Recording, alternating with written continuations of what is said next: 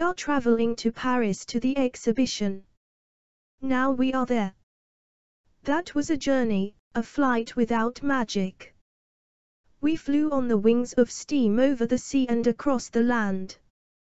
Yes, our time is the time of fairy tales. We are in the midst of Paris, in a great hotel. Blooming flowers ornament the staircases, and soft carpets the floors. Our room is a very cozy one, and through the open balcony door we have a view of a great square. Spring lives down there. It has come to Paris, and arrived at the same time with us. It has come in the shape of a glorious young chestnut tree, with delicate leaves newly opened. How the tree gleams, dressed in its spring garb, before all the other trees in the place. One of these latter had been struck out of the list of living trees. It lies on the ground with roots exposed. On the place where it stood, the young chestnut tree is to be planted, and to flourish. It still stands towering aloft on the heavy wagon which has brought it this morning a distance of several miles to Paris. For years it had stood there, in the protection of a mighty oak tree, under which the old venerable clergyman had often sat, with children listening to his stories. The young chestnut tree had also listened to the stories, for the Dryad who lived in it was a child also. She remembered the time when the tree was so little that it only projected a short way above the grass and ferns around. These were as tall as they would ever be, but the tree grew every year, and enjoyed the air and the sunshine, and drank the dew and the rain. Several times it was also, as it must be, well shaken by the wind and the rain, for that is a part of education. The Dryad rejoiced in her life, and rejoiced in the sunshine, and the singing of the birds, but she was most rejoiced at human voices. She understood the language of men as well as she understood that of animals. Butterflies, cockchafers, dragonflies, everything that could fly came to pay a visit. They could all talk. They told of the village, of the vineyard, of the forest, of the old castle with its parks and canals and ponds. Down in the water dwelt also living beings, which, in their way, could fly under the water from one place to another, beings with knowledge and delineation. They said nothing at all, they were so clever. And the swallow, who had dived, told about the pretty little goldfish, of the thick turbot, the fat brill, and the old carp. The swallow could describe all that very well, but, self is the man, she said. One ought to see these things oneself. But how was the Dryad ever to see such beings? She was obliged to be satisfied with being able to look over the beautiful country and see the busy industry of men. It was glorious, but most glorious of all when the old clergyman sat under the oak tree and talked of France, and of the great deeds of her sons and daughters, whose names will be mentioned with admiration through all time. Then the Dryad heard of the shepherd girl, Joan of Arc, and of Charlotte Corday. She heard about Henry IV, and Napoleon I. She heard names whose echo sounds in the hearts of the people. The village children listened attentively, and the Dryad no less attentively. She became a schoolchild with the rest. In the clouds that went sailing by she saw, picture by picture, everything that she heard talked about. The cloudy sky was her picture book. She felt so happy in beautiful France, the fruitful land of genius, with the crater of freedom. But in her heart the sting remained that the bird, that every animal that could fly, was much better off than she. Even the fly could look about more in the world, far beyond the Dryad's horizon. France was so great and so glorious, but she could only look across a little piece of it. The land stretched out, worldwide, with vineyards, forests and great cities.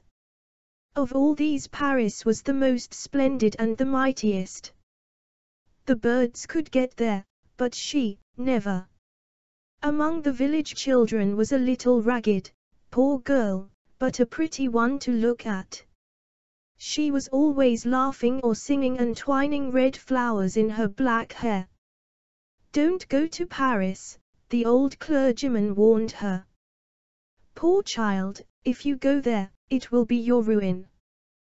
But she went for all that.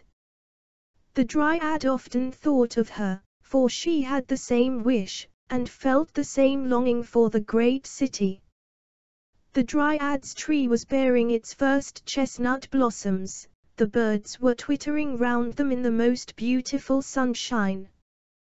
Then a stately carriage came rolling along that way, and in it sat a grand lady driving the spirited, light-footed horses. On the back seat a little smart groom balanced himself. The Dryad knew the lady, and the old clergyman knew her also. He shook his head gravely when he saw her, and said, "So you went there after all, and it was your ruin, poor Mary." "That one poor," thought the Dryad. "No, she wears a dress fit for a countess, she had become one in the city of magic changes. Oh, if I were only there, amid all the splendor and pomp. They shine up into the very clouds at night. When I look up, I can tell in what direction the town lies." Towards that direction the Dryad looked every evening. She saw in the dark night the gleaming cloud on the horizon, in the clear moonlight nights she missed the sailing clouds, which showed her pictures of the city and pictures from history. The child grasps at the picture books, the Dryad grasped at the cloud world, her thought book. A sudden, cloudless sky was for her a blank leaf, and for several days she had only had such leaves before her.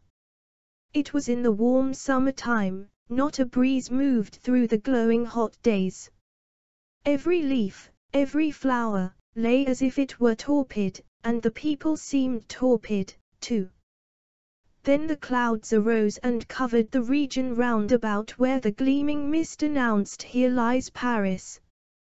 The clouds piled themselves up like a chain of mountains, hurried on through the air, and spread themselves abroad over the whole landscape, as far as the Dryad's eye could reach. Like enormous blue-black blocks of rock, the clouds lay piled over one another.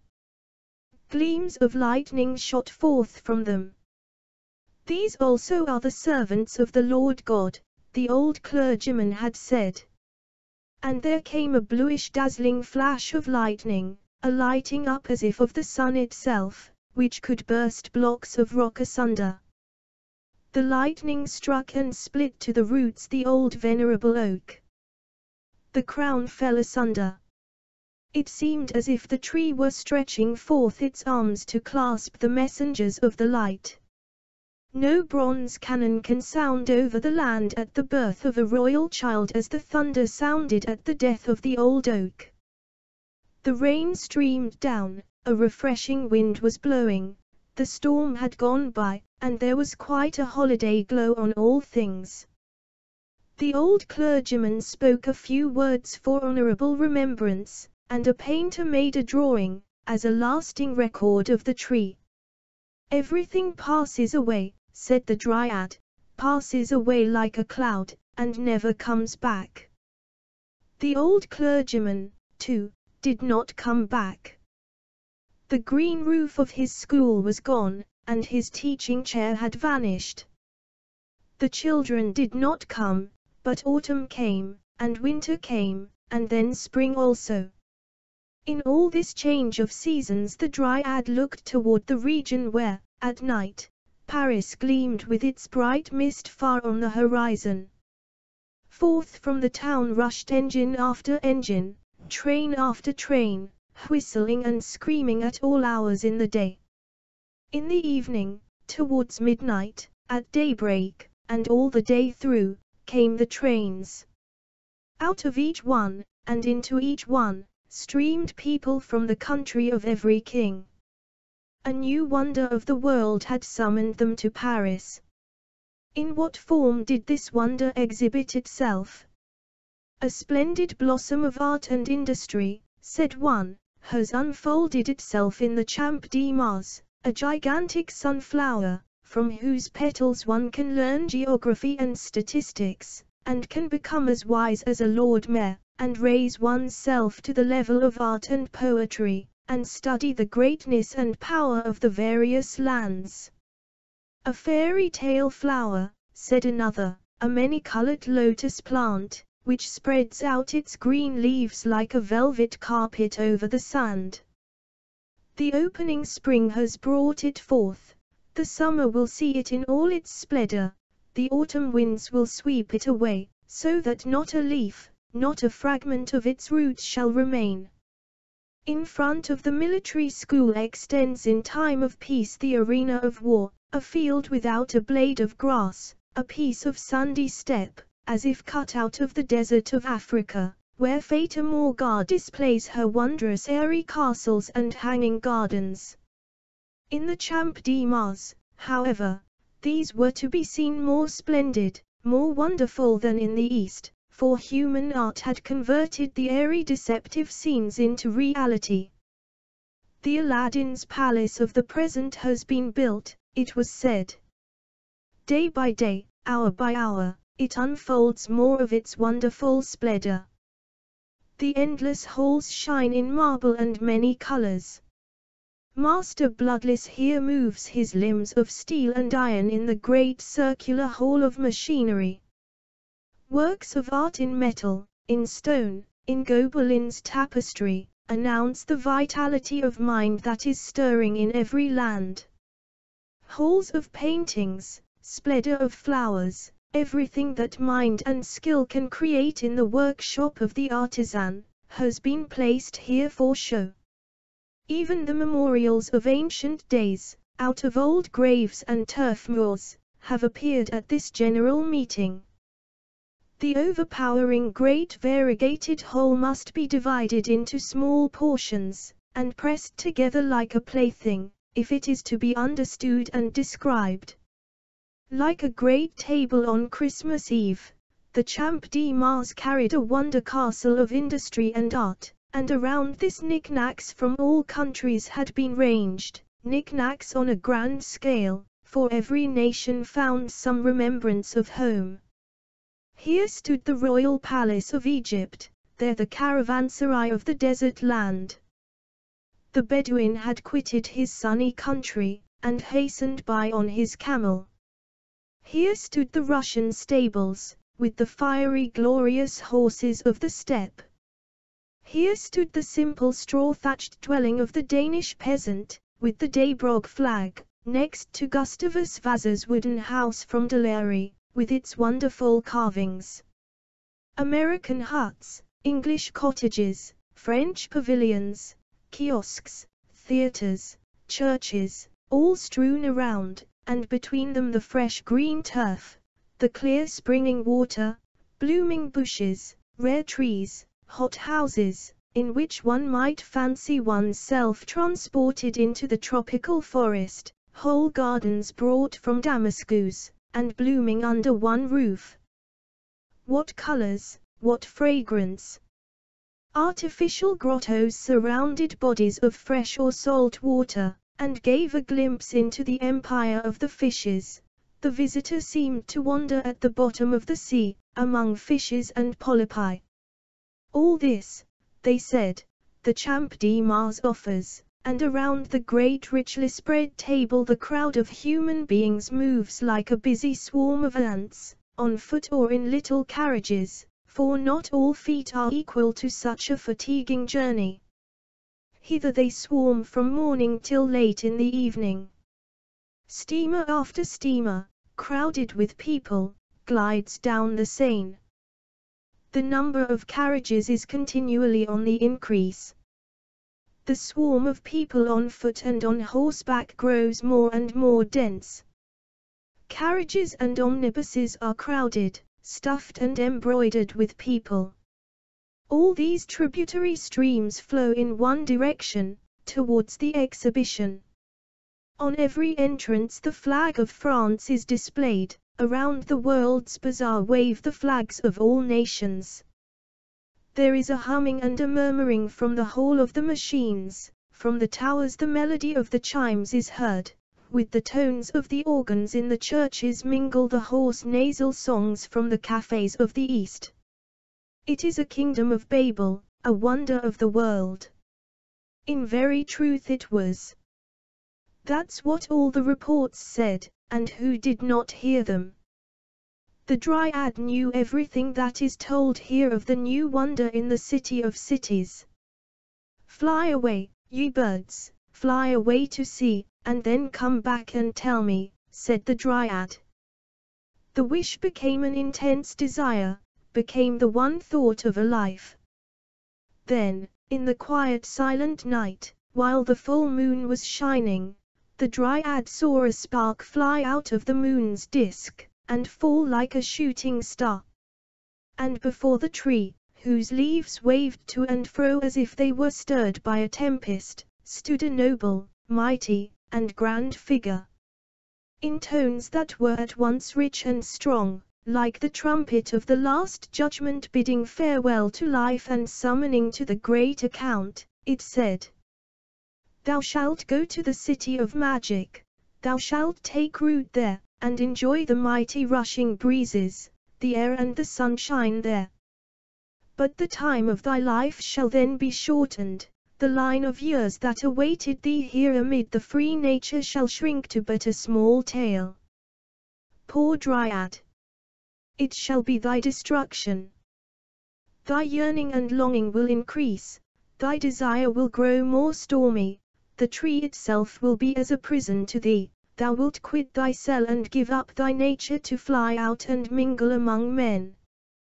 Then the years that would have belonged to thee will be contracted to half the span of the ephemeral fly, that lives but a day, one night, and thy life taper shall be blown out, the leaves of the tree will wither and be blown away, to become green never again." Thus the words sounded. And the light vanished away, but not the longing of the Dryad.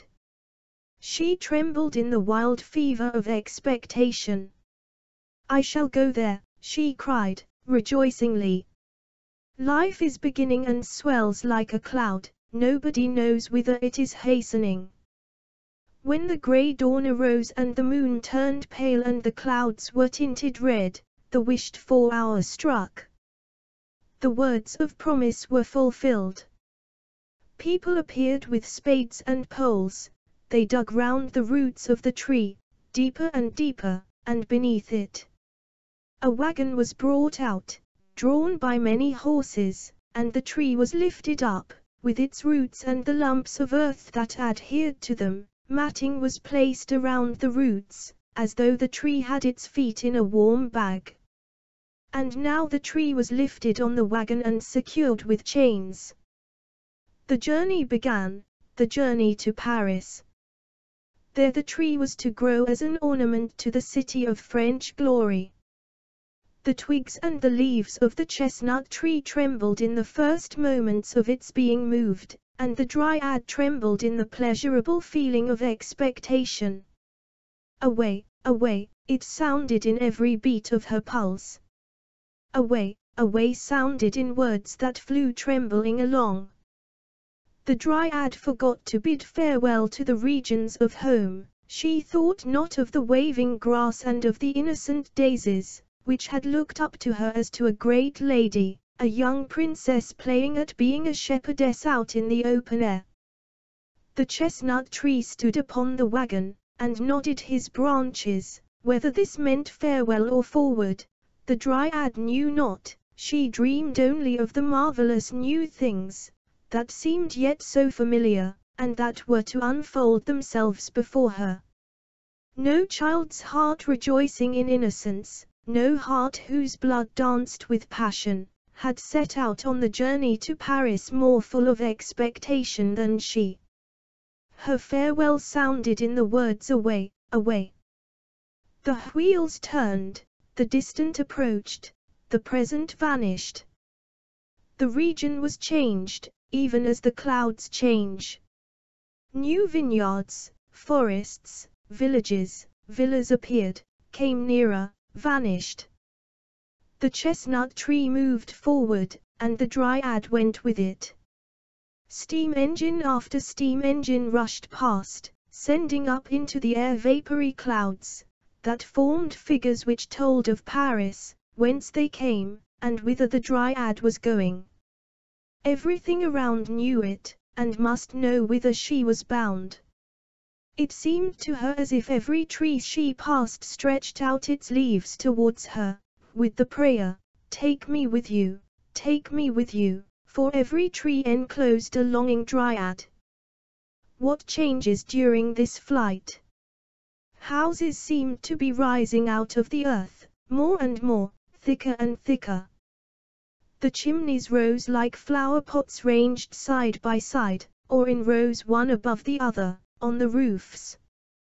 Great inscriptions in letters a yard long, and figures in various colors, covering the walls from cornice to basement, came brightly out. "Where does Paris begin, and when shall I be there?" asked the Dryad.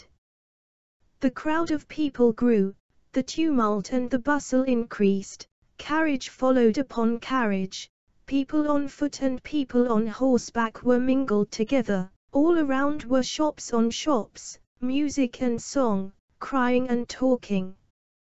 The Dryad, in her tree, was now in the midst of Paris. The great heavy wagon all at once stopped on a little square planted with trees.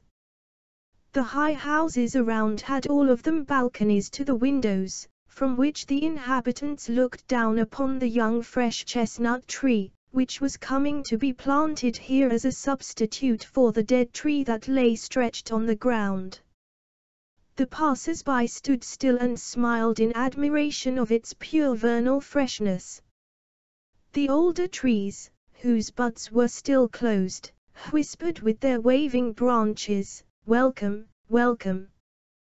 The fountain, throwing its jet of water high up in the air, to let it fall again in the white stone basin, told the wind to sprinkle the newcomer with pearly drops, as if it wished to give him a refreshing draught to welcome him.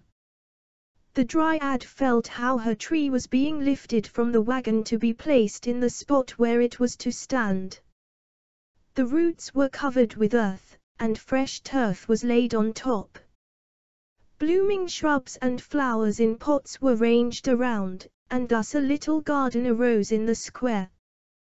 The tree that had been killed by the fumes of gas, the steam of kitchens, and the bad air of the city, was put upon the wagon and driven away. The passers-by looked on. Children and old men sat upon the bench, and looked at the green tree. And we who are telling this story stood upon a balcony, and looked down upon the green springside that had been brought in from the fresh country air, and said, what the old clergyman would have said, "Poor Dryad! I am happy. I am happy," the Dryad cried, rejoicing, "and yet I cannot realize, cannot describe what I feel. Everything is as I fancied it, and yet as I did not fancy it." The houses stood there, so lofty, so close. The sunlight shone on only one of the walls, and that one was stuck over with bills and placards, before which the people stood still, and this made a crowd.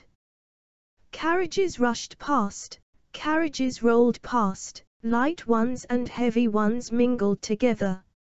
Omnibuses, those overcrowded moving houses, came rattling by, horsemen galloped among them, even carts and wagons asserted their rights. The Dryad asked herself if these high-grown houses, which stood so close around her, would not remove and take other shapes, like the clouds in the sky, and draw aside, so that she might cast a glance into Paris, and over it. Notre Dame must show itself, the Vendome column, and the wondrous building which had called and was still calling so many strangers to the city. But the houses did not stir from their places. It was yet day when the lamps were lit. The gas jets gleamed from the shops, and shone even into the branches of the trees, so that it was like sunlight in summer. The stars above made their appearance, the same to which the Dryad had looked up in her home. She thought she felt a clear pure stream of air which went forth from them. She felt herself lifted up and strengthened, and felt an increased power of seeing through every leaf and through every fiber of the root. Amid all the noise and the turmoil, the colors and the lights, she knew herself watched by mild eyes. From the side streets sounded the merry notes of fiddles and wind instruments. Up! To the dance, to the dance! To jollity and pleasure! That was their invitation. Such music it was, that horses, carriages, trees, and houses would have danced, if they had known how. The charm of intoxicating delight filled the bosom of the Dryad. "How glorious, how splendid it is!" she cried, rejoicingly. "Now I am in Paris." The next day that dawned, the next night that fell, offered the same spectacle, similar bustle, similar life, changing, indeed, yet always the same, and thus it went on through the sequence of days.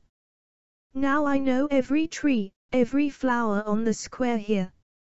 I know every house, every balcony, every shop in this narrow cut-off corner, where I am denied the sight of this great mighty city. Where are the arches of triumph, the boulevards, the wondrous building of the world? I see nothing of all this. As if shut up in a cage, I stand among the high houses, which I now know by heart, with their inscriptions, signs, and placards, all the painted confectionery, that is no longer to my taste. Where are all the things of which I heard, for which I longed, and for whose sake I wanted to come hither? What have I seized, found, won? I feel the same longing I felt before. I feel that there is a life I should wish to grasp and to experience. I must go out into the ranks of living men, and mingle among them. I must fly about like a bird. I must see and feel, and become human altogether. I must enjoy the one half-day, instead of vegetating for years in everyday sameness and weariness, in which I become ill, and at last sink and disappear like the dew on the meadows. I will gleam like the cloud, gleam in the sunshine of life, look out over the whole like the cloud, and pass away like it, no one couth whither. Thus sighed the Dryad, and she prayed. Take from me the years that were destined for me, and give me but half of the life of the ephemeral fly. Deliver me from my prison. Give me human life, human happiness, only a short span, only the one night, if it cannot be otherwise, and then punish me for my wish to live, my longing for life. Strike me out of thy list. Let my shell, the fresh young tree, wither, or be hewn down, and burned to ashes, and scattered to all the winds. A rustling went through the leaves of the tree. There was a trembling in each of the leaves, it seemed as if fire streamed through it. A gust of wind shook its green crown, and from the midst of that crown a female figure came forth. In the same moment she was sitting beneath the brightly illuminated leafy branches, young and beautiful to behold, like poor Mary, to whom the clergyman had said, "The great city will be thy destruction." The Dryad sat at the foot of the tree, at her house door, which she had locked, and whose key had thrown away. So young, so fair. The stars saw her, and blinked at her. The gas lamps saw her, and gleamed and beckoned to her. How delicate she was, and yet how blooming, a child, and yet a grown maiden. Her dress was fine as silk, green as the freshly opened leaves on the crown of the tree. In her nut-brown hair clung a half-opened chestnut blossom. She looked like the goddess of spring. For one short minute she sat motionless, then she sprang up, and, light as a gazelle, she hurried away.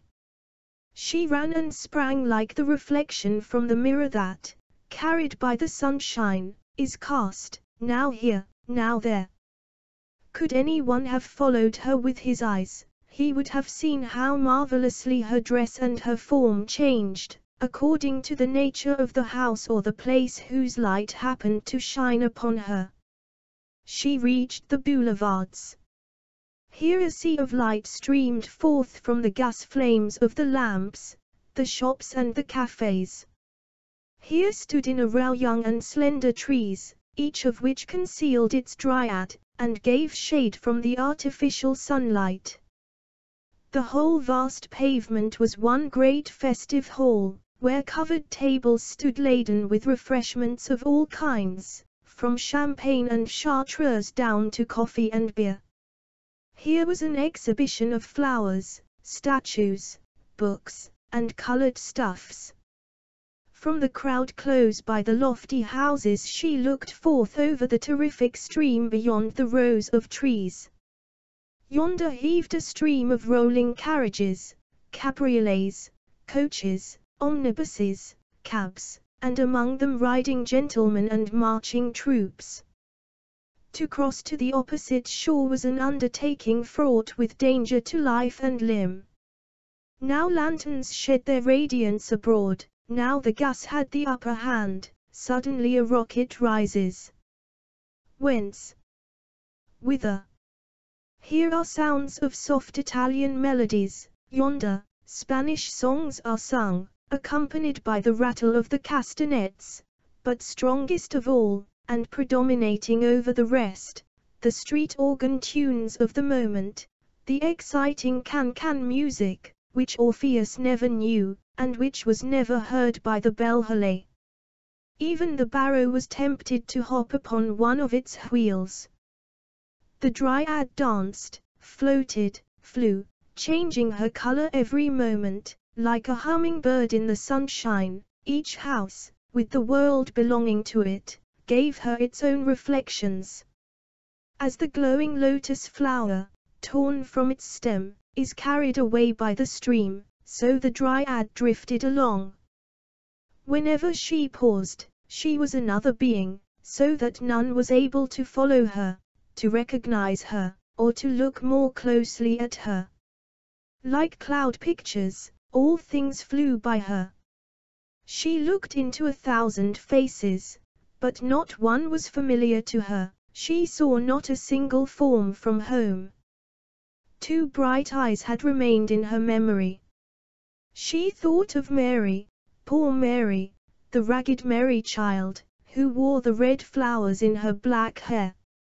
Mary was now here, in the world city, rich and magnificent as in that day when she drove past the house of the old clergyman, and past the tree of the Dryad, the old oak. Here she was certainly living, in the deafening tumult. Perhaps she had just stepped out of one of the gorgeous carriages in waiting. Handsome equipages, with coachmen in gold braid and footmen in silken hose, drove up. The people who alighted from them were all richly dressed ladies. They went through the opened gate, and ascended the broad staircase that led to a building resting on marble pillars. Was this building, perhaps, the wonder of the world? There Mary would certainly be found. Sancta Maria resounded from the interior. Incense floated through the lofty painted and gilded aisles, where a solemn twilight reigned. It was the Church of the Madeleine. Clad in black garments of the most costly stuffs, fashioned according to the latest mode, the rich feminine world of Paris glided across the shining pavement. The crests of the proprietors were engraved on silver shields on the velvet-bound prayer books, and embroidered in the corners of perfumed handkerchiefs bordered with Brussels lace. A few of the ladies were kneeling in silent prayer before the altars, others resorted to the confessionals. Anxiety and fear took possession of the Dryad. She felt as if she had entered a place where she had no right to be. Here was the abode of silence, the hall of secrets. Everything was said in whispers, every word was a mystery. The Dryad saw herself enveloped in lace and silk, like the women of wealth and of high birth around her. Had, perhaps, every one of them a longing in her breast, like the Dryad. A deep, painful sigh was heard. Did it escape from some confessional in a distant corner, or from the bosom of the Dryad? She drew the veil closer around her, she breathed incense, and not the fresh air. Here was not the abiding place of her longing. Away! Away, a hastening without rest. The ephemeral fly knows not repose, for her existence is flight. She was out again among the gas candelabra, by a magnificent fountain. All its streaming waters are not able to wash out the innocent blood that was spilled here. Such were the words spoken. Strangers stood around, carrying on a lively conversation, such as no one would have dared to carry on in the gorgeous hall of secrets whence the Dryad came. A heavy stone slab was turned and then lifted. She did not understand why. She saw an opening that led into the depths below. The strangers stepped down, leaving the starlit air and the cheerful life of the upper world behind them. "I am afraid," said one of the women who stood around, to her husband, "I cannot venture to go down, nor do I care for the wonders down yonder. You had better stay here with me." "Indeed, and travel home," said the man, "and quit Paris without having seen the most wonderful thing of all, the real wonder of the present period, created by the power and resolution of one man." "I will not go down for all that," was the reply. The wonder of the present time, it had been called. The Dryad had heard and had understood it. The goal of her ardent longing had thus been reached, and here was the entrance to it. Down into the depths below Paris. She had not thought of such a thing, but now she heard it said, and saw the strangers descending, and went after them. The staircase was of cast iron, spiral, broad and easy. Below there burned a lamp, and farther down, another. They stood in a labyrinth of endless halls and arched passages, all communicating with each other. All the streets and lanes of Paris were to be seen here again, as in a dim reflection. The names were painted up, and every house above had its number down here also, and struck its roots under the macadamized quays of a broad canal, in which the muddy water flowed onward. Over it the fresh streaming water was carried on arches, and quite at the top hung the tangled net of gas pipes and telegraph wires. In the distance lamps gleamed, like a reflection from the world city above. Every now and then a dull rumbling was heard. This came from the heavy wagons rolling over the entrance bridges. Whither had the Dryad come? You have, no doubt, heard of the catacombs. Now they are vanishing points in that new underground world, that wonder of the present day, the sewers of Paris. The Dryad was there, and not in the world's exhibition in the Champ de Mars. She heard exclamations of wonder and admiration. From here go forth health and life for thousands upon thousands up yonder.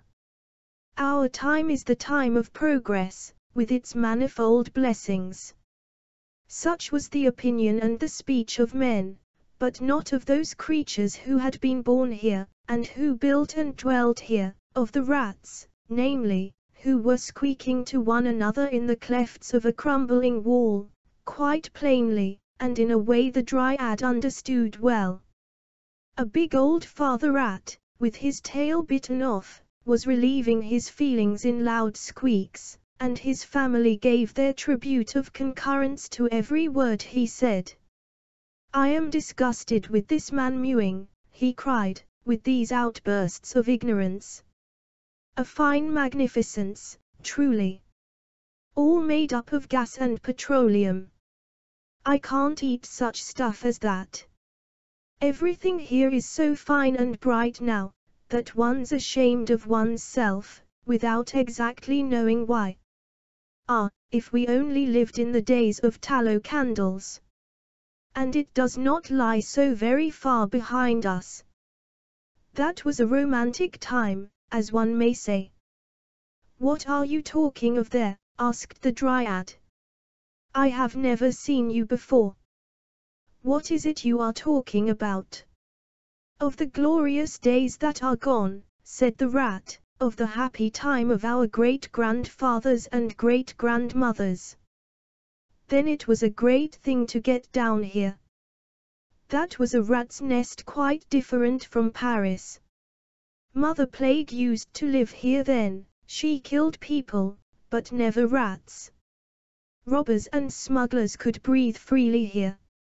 Here was the meeting place of the most interesting personages, whom one now only gets to see in the theatres where they act melodrama, up above. The time of romance is gone even in our rat's nest, and here also fresh air and petroleum have broken in." A carriage stopped, a kind of open omnibus, drawn by swift horses. The company mounted and drove away along the Boulevard D.C, that is to say, the underground boulevard, over which the well-known crowded street of that name extended.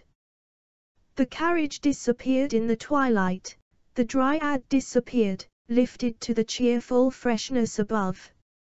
Here, and not below in the vaulted passages, filled with heavy air, the wonder work must be found which she was to seek in her short lifetime. It must gleam brighter than all the gas flames, stronger than the moon that was just gliding past. Yes, certainly, she saw it yonder in the distance, it gleamed before her, and twinkled and glittered like the evening star in the sky. She saw a glittering portal open, that led to a little garden, where all was brightness and dance music. Colored lamps surrounded little lakes, in which were water plants of colored metal, from whose flowers jets of water spurted up. Beautiful weeping willows, real products of spring, hung their fresh branches over these lakes like a fresh, green, transparent, and yet screening veil. In the bushes burnt an open fire, throwing a red twilight over the quiet huts of branches, into which the sounds of music penetrated, an ear-tickling, intoxicating music, that sent the blood coursing through the veins. Beautiful girls in festive attire, with pleasant smiles on their lips, and the light spirit of youth in their hearts, Marys, with roses in their hair, but without carriage and postilion, flitted to and fro in the wild dance. Where were the heads, where the feet? As if stung by tarantulas, they sprang, laughed, rejoiced, as if in their ecstasies they were going to embrace all the world. The Dryad felt herself torn with them into the whirl of the dance. Round her delicate foot clung the silken boot, chestnut brown in color, like the ribbon that floated from her hair down upon her bare shoulders. The green silk dress waved in large folds, but did not entirely hide the pretty foot and ankle. Had she come to the enchanted garden of Amida? What was the name of the place? The name glittered in gas jets over the entrance. It was Mabille, The soaring upwards of rockets, the splashing of fountains, and the popping of champagne corks accompanied the wild bacchantic dance. Over the whole glided the moon through the air, clear, but with a somewhat crooked face. A wild joviality seemed to rush through the Dryad, as though she were intoxicated with opium. Her eyes spoke, her lips spoke, but the sound of violins and of flutes drowned the sound of her voice. Her partner whispered words to her which she did not understand, nor do we understand them. He stretched out his arms to draw her to him, but he embraced only the empty air. The Dryad had been carried away, like a rose leaf on the wind. Before her she saw a flame in the air, a flashing light high up on a tower. The beacon light shone from the goal of her longing, shone from the red lighthouse tower of the Fata Morgana of the Champ de Mars. Thither she was carried by the wind. She circled round the tower. The workmen thought it was a butterfly that had come too early, and that now sank down dying. The moon shone bright, gas lamps spread light around, through the halls, over the all-world's buildings scattered about, over the rose hills and the rocks produced by human ingenuity, from which waterfalls, driven by the power of Master Bloodless, fell down. The caverns of the sea, the depths of the lakes, the kingdom of the fishes were opened here. Men walked as in the depths of the deep pond, and held converse with the sea, in the diving bell of glass. The water pressed against the strong glass walls above and on every side. The polypi, eel-like living creatures, had fastened themselves to the bottom, and stretched out arms, fathoms long, for prey. A big turbot was making himself broad in front, quietly enough, but not without casting some suspicious glances aside. A crab clambered over him, looking like a gigantic spider, while the shrimps wandered about in restless haste, like the butterflies and moths of the sea. In the fresh water grew water lilies, imphia, and reeds. The goldfishes stood up below in rank and file, all turning their heads one way, that the streaming water might flow into their mouths. Fat carps stared at the glass wall with stupid eyes. They knew that they were here to be exhibited, and that they had made the somewhat toilsome journey hither in tubs filled with water, and they thought with dismay of the land sickness from which they had suffered so cruelly on the railway. They had come to see the exhibition, and now contemplated it from their fresh or salt water position. They looked attentively at the crowds of people who passed by them early and late. All the nations in the world, they thought, had made an exhibition of their inhabitants, for the edification of the soles and haddocks, pike and carp, that they might give their opinions upon the different kinds. "Those are scaly animals," said a little slimy whiting. "They put on different scales 2 or 3 times a day, and they emit sounds which they call speaking. We don't put on scales, and we make ourselves understood in an easier way, simply by twitching the corners of our mouths and staring with our eyes. We have a great many advantages over mankind." "But they have learned swimming of us," remarked a well-educated codling. "You must know I come from the great sea outside. In the hot time of the year the people yonder go into the water, first they take off their scales, and then they swim. They have learned from the frogs to kick out with their hind legs, and row with their forepaws. But they cannot hold out long.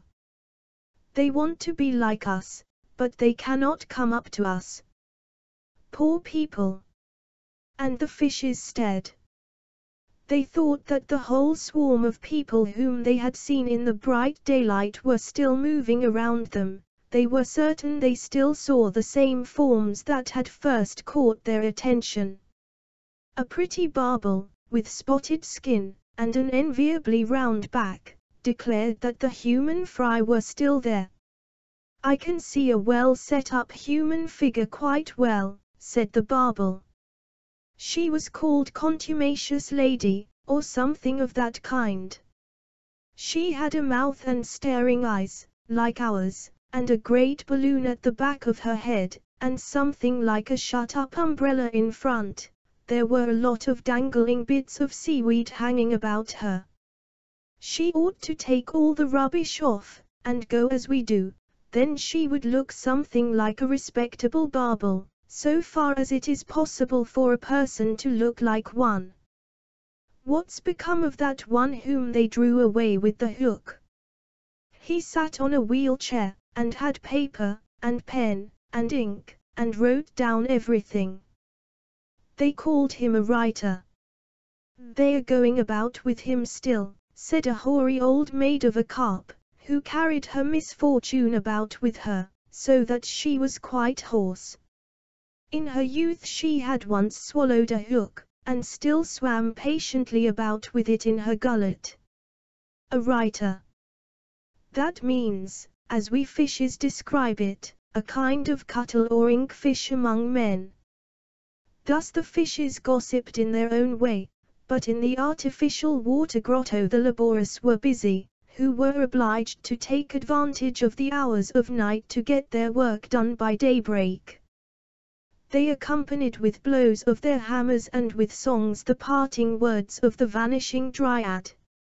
"So, at any rate, I have seen you, you pretty goldfishes," she said. "Yes, I know you," and she waved her hand to them. "I have known about you a long time in my home. The swallow told me about you. How beautiful you are! How delicate and shining! I should like to kiss every one of you. You others, also. I know you all, but you do not know me." The fishes stared out into the twilight. They did not understand a word of it. The Dryad was there no longer. She had been a long time in the open air, where the different countries, the country of black bread, the codfish coast, the kingdom of Russia leather, and the banks of eau de Cologne, and the gardens of rose oil, exhaled their perfumes from the world wonder flower. When, after a night at a ball, we drive home half asleep and half awake, the melodies still sound plainly in our ears, we hear them, and could sing them all from memory. When the eye of the murdered man closes, the picture of what it saw last clings to it for a time like a photographic picture. So it was likewise here. The bustling life of day had not yet disappeared in the quiet night. The Dryad had seen it, she knew, thus it will be repeated tomorrow. The Dryad stood among the fragrant roses, and thought she knew them, and had seen them in her own home. She also saw red pomegranate flowers, like those that little Mary had worn in her dark hair.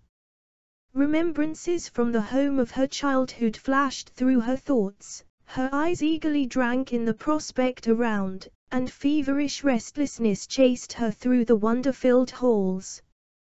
A weariness that increased continually took possession of her. She felt a longing to rest on the soft oriental carpets within, or to lean against the weeping willow without by the clear water.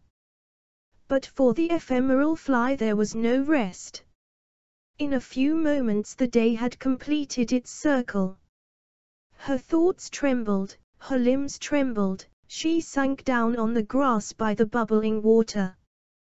"Thou wilt ever spring living from the earth," she said mournfully. "Moisten my tongue, bring me a refreshing draught." "I am no living water," was the answer. "I only spring upward when the machine wills it." "Give me something of thy freshness, thou green grass," implored the Dryad, "give me one of thy fragrant flowers." "We must die if we are torn from our stalks," replied the flowers and the grass. "Give me a kiss, thou fresh stream of air," only a single life kiss. Soon the sun will kiss the clouds red, answered the wind, then thou wilt be among the dead, blown away, as all the splendour here will be blown away before the year shall have ended. Then I can play again with the light loose sand on the place here, and whirl the dust over the land and through the air. All is dust. The Dryad felt a terror like a woman who has cut asunder her pulse artery in the bath, but is filled again with the love of life, even while she is bleeding to death. She raised herself, tottered forward a few steps, and sank down again at the entrance to a little church. The gate stood open, lights were burning upon the altar, and the organ sounded. What music! Such notes the Dryad had never yet heard, and yet it seemed to her as if she recognized a number of well-known voices among them. They came deep from the heart of all creation.